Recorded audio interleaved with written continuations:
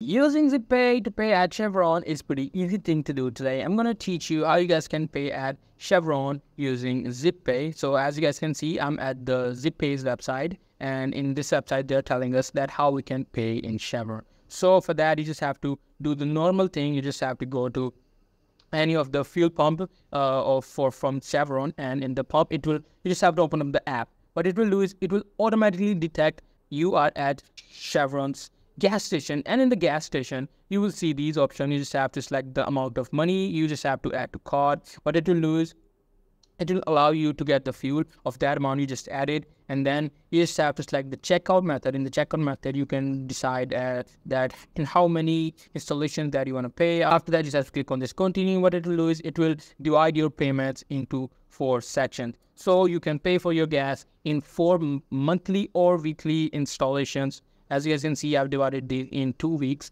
so I have to pay the next one in 2 weeks. That's how you guys can do it. That's how you guys can use ZipPay in Chevron gas stations. Hope you guys find this helpful.